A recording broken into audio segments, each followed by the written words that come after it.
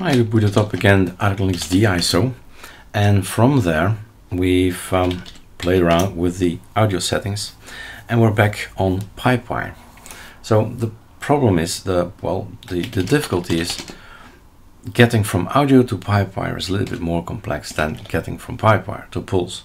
So if you say if you're on pipewire and you want to have pulse audio, this is what you do, right? Let's do it together. And we saw it in another movie. So he's gonna go for this and he's gonna go for that. Remove this, add that.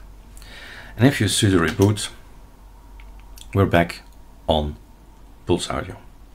Then we need to be back to from pulse audio to pipewire. Let's do that together.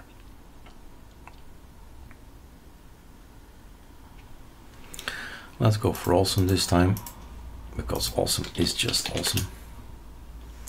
Control T, and then one of those commands, right? Let's just type it there. Sudo pacman -s. Well, first of all, what are we on? We're on pulse. Okay, and we need to go. We'll have a look what that is. We need to go to pipewire. So sudo pacman -s. Pipewire is, all these words are with pipewire. There is something called well, I'm gonna test something. There's pipewire-pulse, and that's what we need to run. That's one for sure. And is he gonna do it? Let's see. So pipewire-pulse and pulse audio are in conflict. It's one of the two. It's either you choose pulse audio or you choose, but you can't have both. So yes, I want to have pipewire. That's the idea. And let's see, pipewire-pulse. So he's creating a symlink. He's saying don't do this anymore, remove, and do this from now on. Okay, let's see if this is enough. Another package that's important for pipewire is Wireplumber, but let's see and learn ourselves if that's required or not.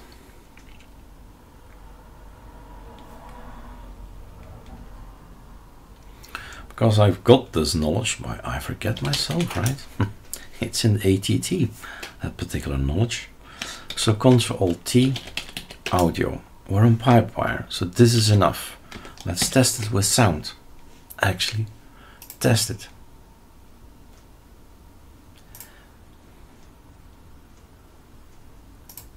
Oh yeah, it's in my headphones.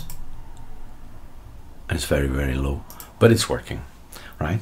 So it's all about Control-Alt-U, and you tell him how loud he is supposed to be. So pipewire works, and that's all that's needed. Wireplumber is not needed. And if you want to know more about Wireplumber, like I do right now, ArchWiki, pipewire, and you see and you read and you say, ah, that's why.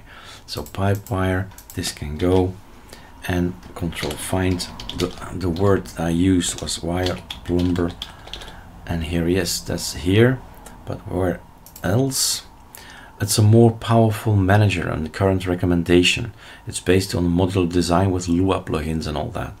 So instead of pipewire-media-session, we use the Wireplumber. Again, it's a choice, right? So it's up to you to decide in this case. But voila, here's the knowledge, guys. I can't know everything. Go read your ArchWiki, try things out, because if it works for you, that's all that matters, right? I don't hear any difference between pulse audio or pipewire, but you choose. All right, cheers.